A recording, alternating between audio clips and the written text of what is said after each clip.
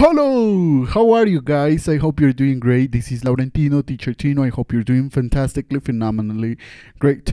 So, I'm making this video because I've been having a lot of questions from other teachers from all over Mexico regarding how to this topic. How do I introduce a grammar topic?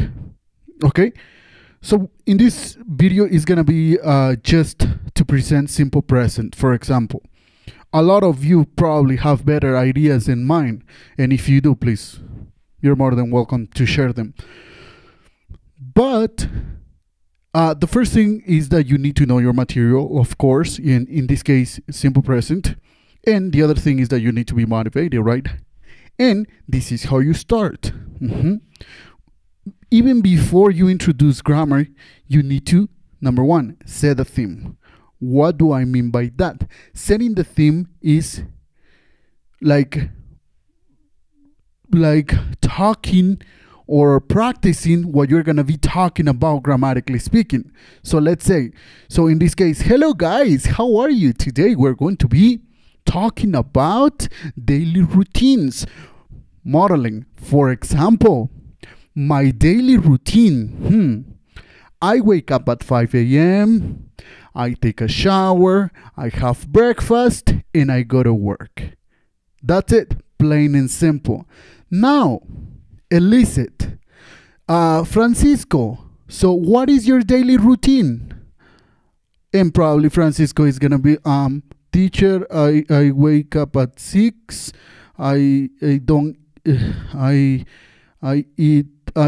eat breakfast, and I go to school. Okay, you, Mariana, what's your daily routine? You elicit, from a few students, and then have them practice.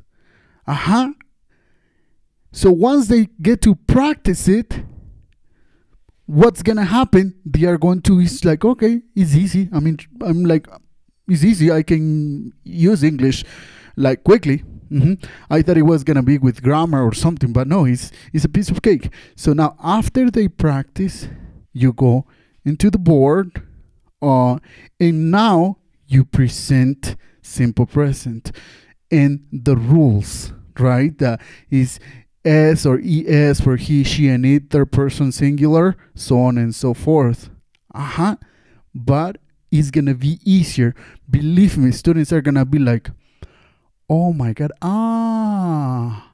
that's why the teacher told us that. That's why we practiced this before. Now it's easy. Instead of having them memorize rules, you know what I'm saying? So it's like first the use and then the form, okay?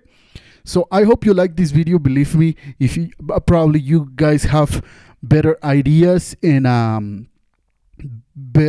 better methodology, so please share them, you know what I'm saying? So as for me, thank you very much. I hope he helped you a little bit, and don't forget to subscribe, to share, and remember, we're Prestige English, we're in Linda Vista. So bye bye, have a fantastic, phenomenal night.